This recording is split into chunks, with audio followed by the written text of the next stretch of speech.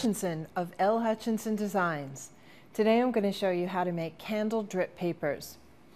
If you're walking in a parade or some kind of holiday pageant or whatever and you're holding a candle, you don't want the hot wax to drip on your hands. So you want to have a paper at the base of the candle that will protect you from the hot wax.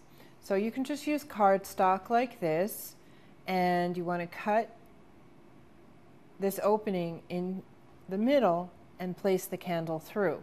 You don't want to just cut out a hole, because then it's just going to keep sliding right off of the candle. You want to make it like this so it will hug the candle, and I'll show you how to do that. First, I'm just going to cut out a piece of cardstock, roughly a square.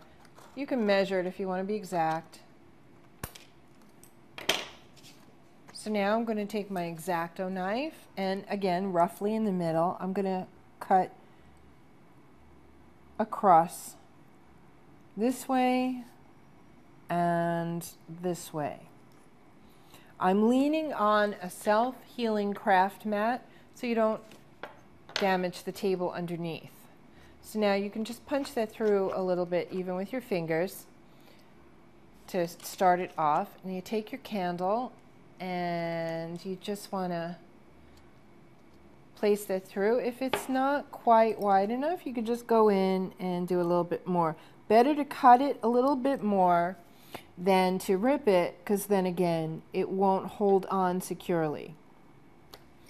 But it's better to try it and go back in, because if you cut it too much the first time, you won't get a secure hold.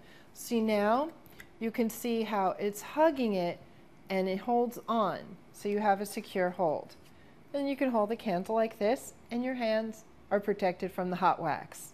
My name is Linda Hutchinson. Thank you so much for joining me. Bye-bye.